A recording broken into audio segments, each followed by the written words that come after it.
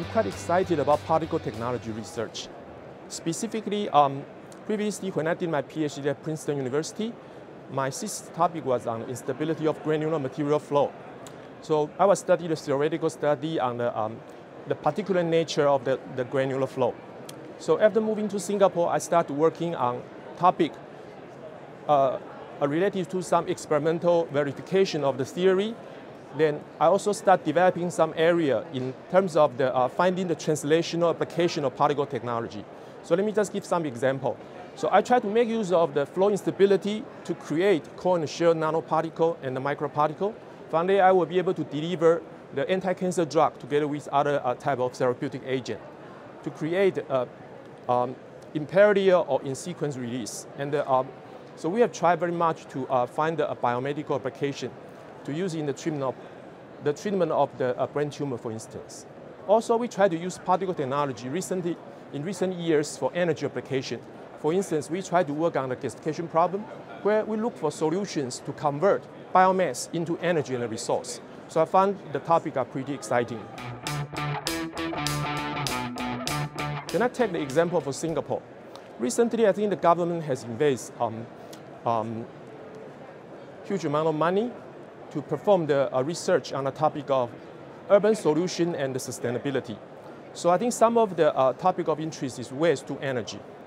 Basically, we want to convert the biomass into energy and resources. Specifically, in this process, so the government try to find solution for the mega city, so that we propose some kind of solution that will be able to help to reshape those treatment process for the waste. And hopefully, through this kind of grant provided to the researcher, we will be able to perform research. And finally, the solution will benefit the society. So I think normally that's the strategy between the government, the university, and the potentially industry, because in this kind of process, usually you need to engage industry as well. Please allow me to use Singapore as an example.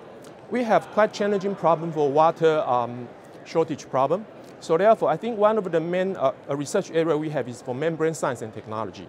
So I think quite a few research we have in Singapore actually are geared toward this direction, and there were quite a few nice papers generated from Singapore.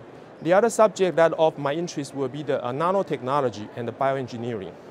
For instance, the research work done by Professor Chi-Hwa Wang at the IBM Singapore actually provide quite a few exciting, impressive study using, for instance, the green tea as the carrier for drug. And they have shown some good promising effect in terms of the fighting with cancer. So I guess these are the two topics that I think of some relevance to chemical engineering.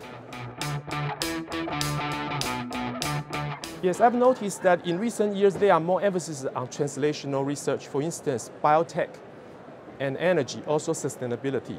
So this is also reflected by the number of papers actually increased tremendously in these three categories. So I think that's a clear trend that how the chemical engineering is going to refocus in the next maybe 5 to 10 years.